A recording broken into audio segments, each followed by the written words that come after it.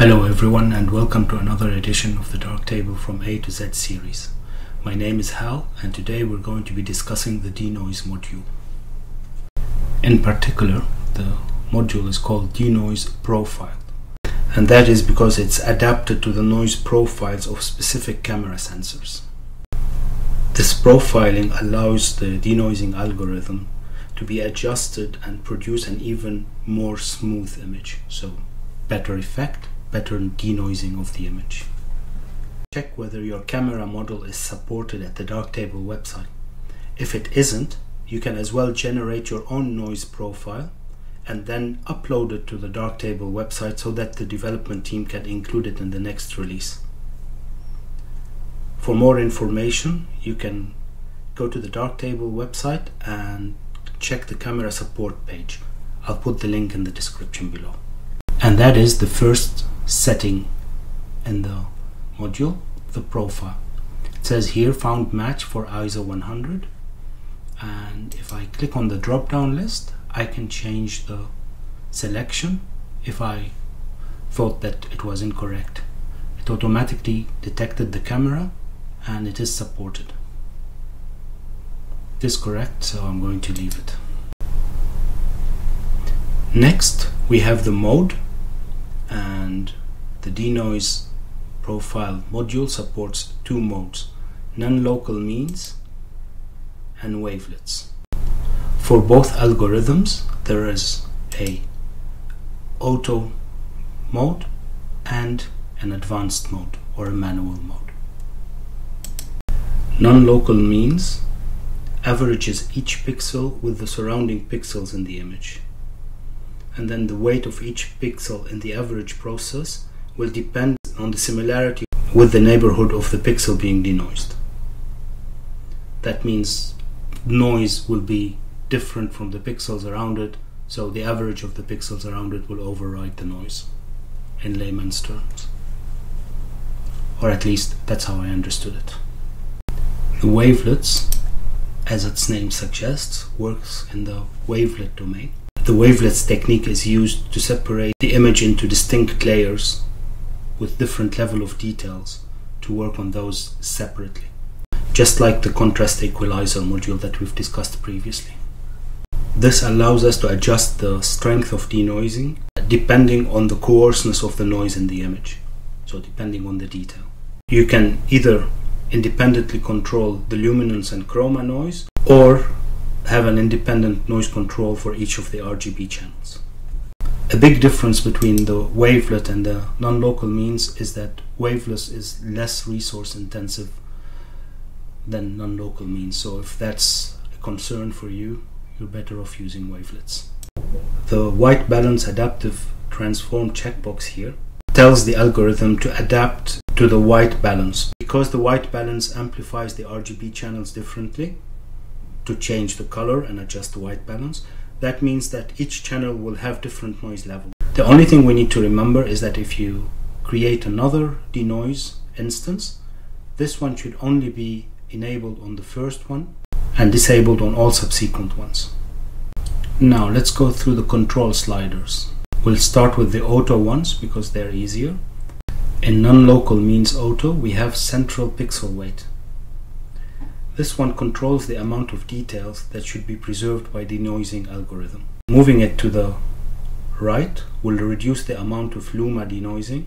That means that the denoising will primarily happen against chroma. The adjust auto set parameters. It automatically adjusts all the other parameters on the current denoising algorithm by using one single slider. The higher the value, the more denoising will happen. A good rule of thumb is to set it to the same amount of stops that you added in the exposure module. Next we have strength, which is used to fine-tune the strength of the denoising.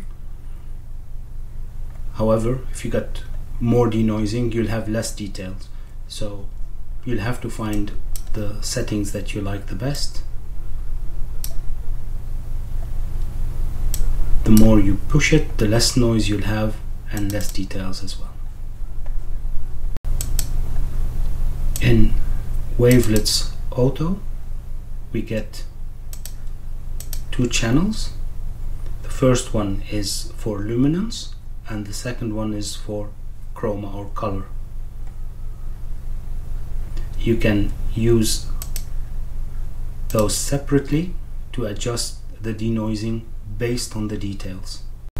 Pushing a node towards smooth will increase the denoising effect on those details, so on the fine details here, but will decrease the details, and lowering it will have the opposite effect. You can select the effect that you like based on the detail level. As we can see, it goes from coarse to fine, and you can do that for the color or for the luminance.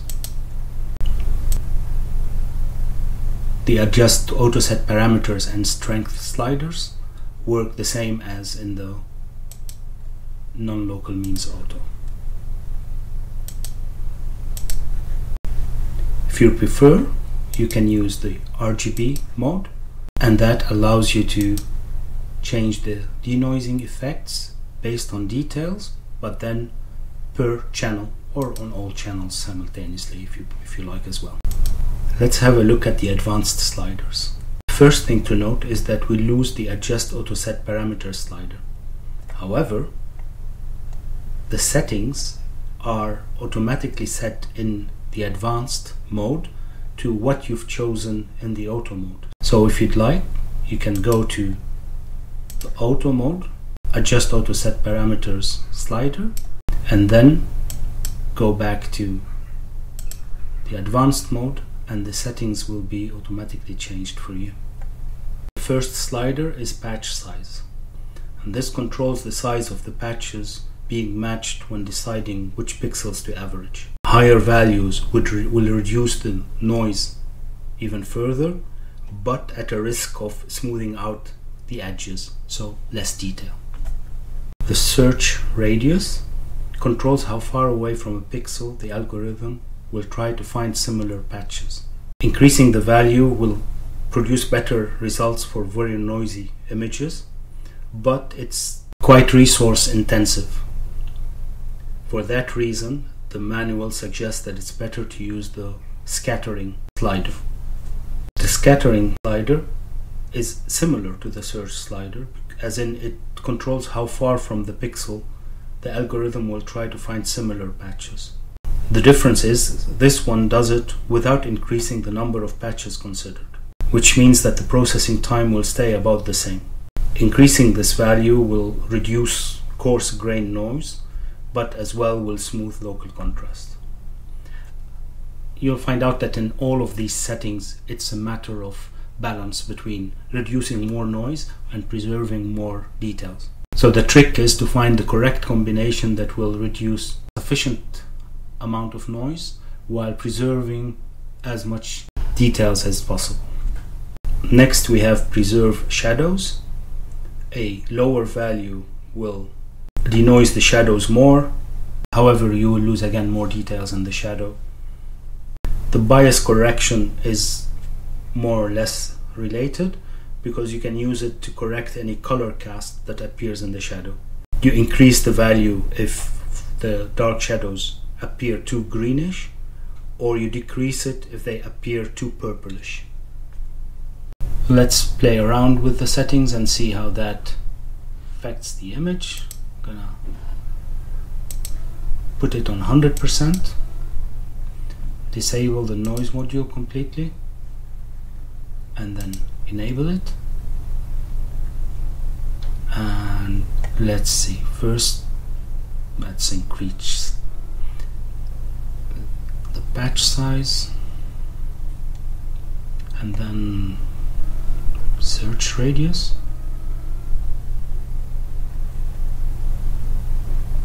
I'll keep it back and see if the scattering makes better effect. Let's see if we can get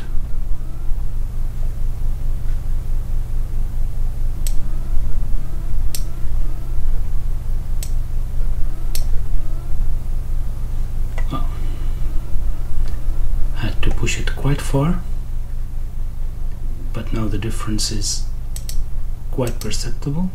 Of course, we directly see that we've lost some details. Let's see how it is here. It's acceptable. Well, there weren't a lot of... There you go. A lot of the details were lost in the leaves. Of course, what we're trying here is just to show how the module works. Otherwise, we'd use a mask to disable it on the flower and keep the effect to the background. Okay, and the last mode is Wavelets Advanced. In Wavelets, the only difference between the auto and the advanced modes are those two sliders. Instead of the adjust auto set parameters slider that we have in the auto mode, we get the preserve shadows and bias correction sliders, which work exactly the same as we've just discussed. That's pretty much it for the Denoise module. It's a good idea to start with an auto setting and then fine tune it in advanced. I hope that you found this video interesting. If you have any corrections, requests, or suggestions, then please leave them in the comments below, and I'll see you next time. Bye bye.